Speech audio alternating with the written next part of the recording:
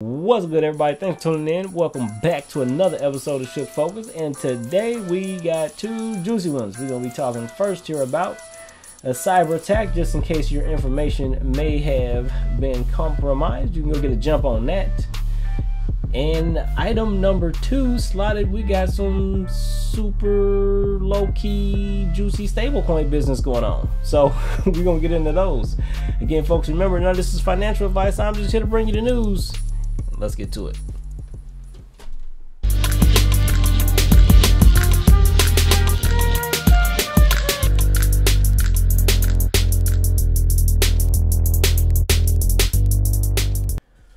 Whew. All right, y'all, let's go ahead. Let's get in this. Let's get into topic number one. I got my ice cold thermos full of water right here.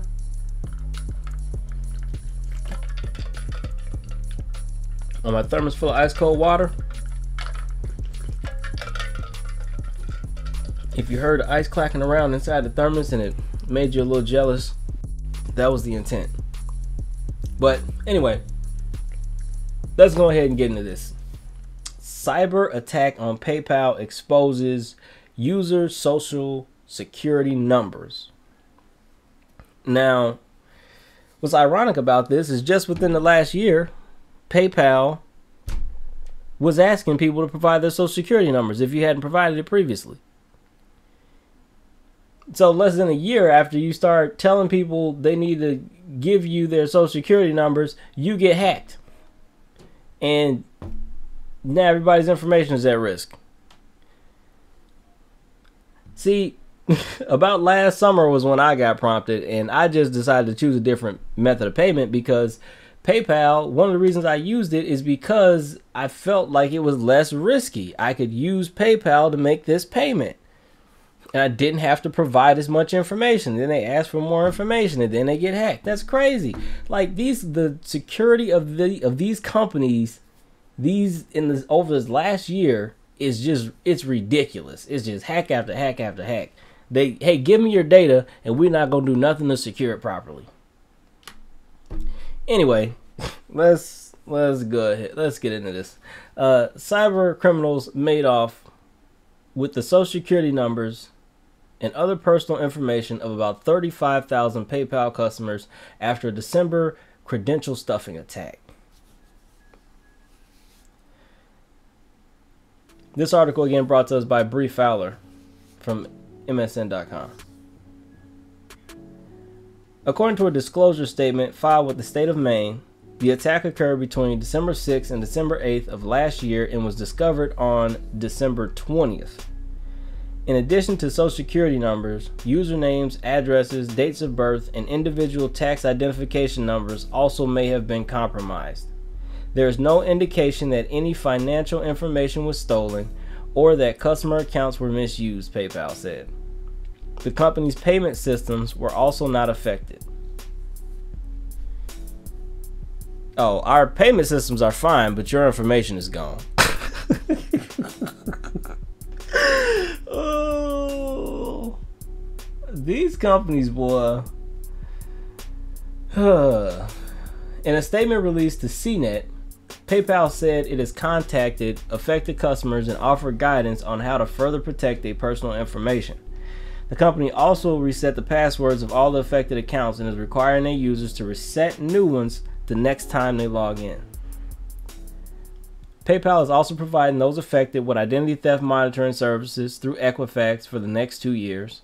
In a credential stuffing attack, cyber criminals bombard online accounts with combinations of usernames and passwords, often stolen in previous data breaches, in an attempt to access as many accounts as possible. So they kind of mixed in what a credential stuffing attack is right there. Just randomly, just dropped it on you. That's a big reason why cybersecurity experts say consumers should always enable two-factor authentication whenever possible. The security measure requires a second form of authentication, like a fingerprint or a code sent to a user's phone, in addition to a password, protecting the user in the event that their password is compromised. So again, that's the little, do you want to register to receive a text message or use the authenticator app kind of deal. In addition, people should always use long, unique, and random passwords for each of their online accounts. Those will be less likely to show up in the list of passwords used to crack accounts in credential stuffing attacks. So if you're a PayPal user and you haven't logged in to get your password changed, you should do that. Also, remember, if you store your PayPal password in LastPass, LastPass has been getting hacked. So check your accounts, people. Check your accounts.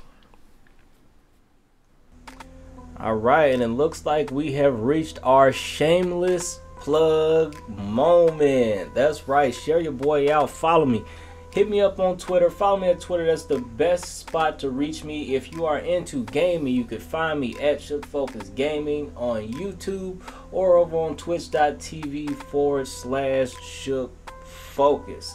I can be found on some other platforms. I'm on Facebook, but not as frequently. Also Instagram, but not as frequently.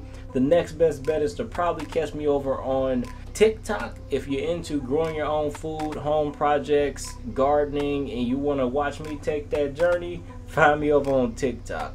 TikTok got a lot of stuff going on right now, so not sure how long that one's going to be active. I may end up having to move that content over to the website and thus rebuild the website.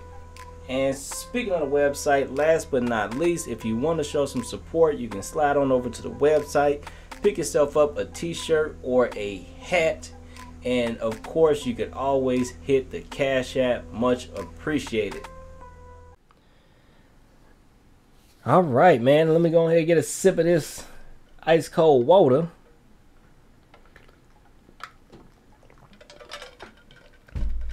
And we're gonna get into number 2. Topic number 2. You know, I try to say the juicy ones. This article written by Helen Parts. So we got another writer being introduced to introduced to the channel here. Love giving credit to the writers, man. Iran and Russia want to issue new stablecoin backed by gold. This article written January 16th, 2023. Let's get into it. The potential stablecoin aims to enable cross-border transactions instead of fiat currencies like the US dollar or the Russian ruble or the Iranian rial. What we got going on here in this image, man? This one, I'm not gonna lie, it doesn't pop out at me right away. Is this the sort of the gears that are needed to move it? Sort of like the gears of a watch? Right? The things that make it tick. I don't know. Y'all let me know down in the comment section what y'all think. The Central Bank of Iran is reportedly cooperating with the Russian government to jointly issue a new cryptocurrency backed by gold.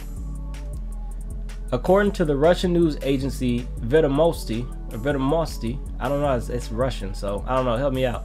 Iran is working with Russia to create a token of the Persian Gulf region that would serve as a payment method in foreign trade. Huh, okay. So the token is projected to be issued in the form of a stablecoin backed by gold, according to Alexander Brazenkov, Executive Director of the Russian Association of Crypto Industry and Blockchain. So Russia has a crypto and blockchain association. We just got done in a previous video finding out that there are crypto ministries in South America. Ukraine had one. So all these different countries are kind of setting up to make their own moves here. It's very interesting. The stablecoin aims to enable cross-border transactions instead of fiat currencies like the United States dollar, the Russian ruble, or the Iranian rial. Okay, so they want to replace those in these transactions. The report notes that the potential cryptocurrency would operate in a special economic zone in Astrakhan, where Russia started to accept Iranian cargo shipments. Russian lawmaker Antov Kachev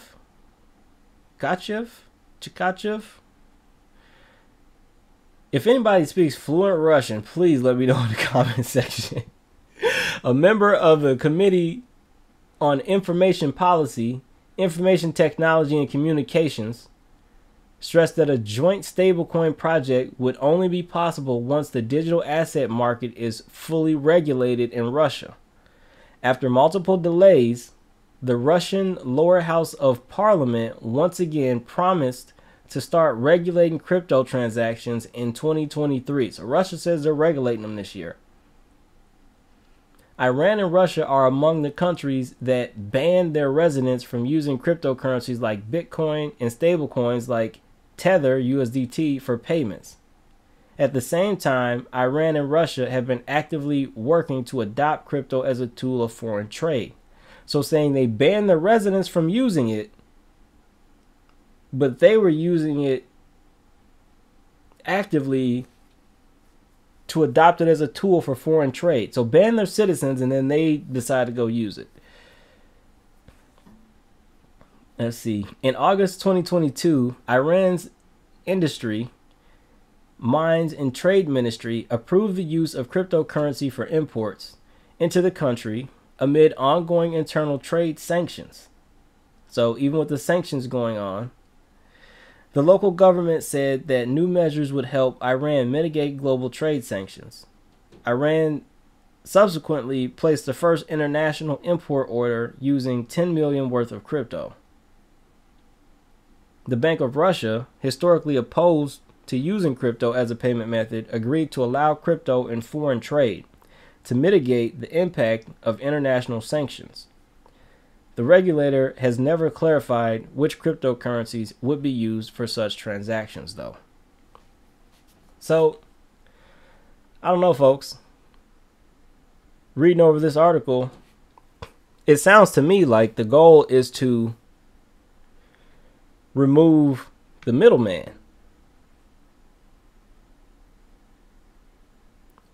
And the attributes we have here point to the middleman being the US dollar.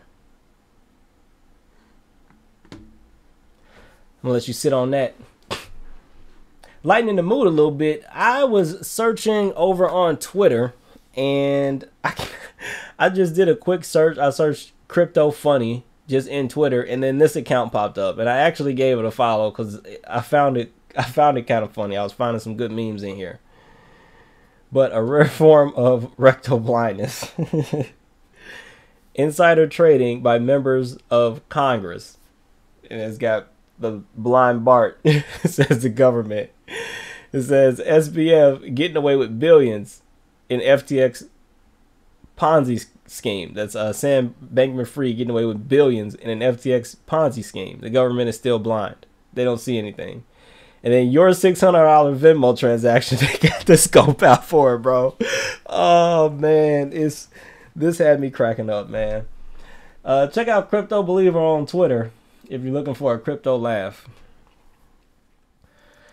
Well, folks, that's all I have for you. And we're going to go ahead and end this one with one question and one challenge. Question: what do you think is going to happen if the middleman gets removed? And challenge: come up with a creative way to tell PayPal thank you for compromising your information, allowing your information to be compromised in the comment section below. And until next time, don't get shook. Stay focused. I'm out.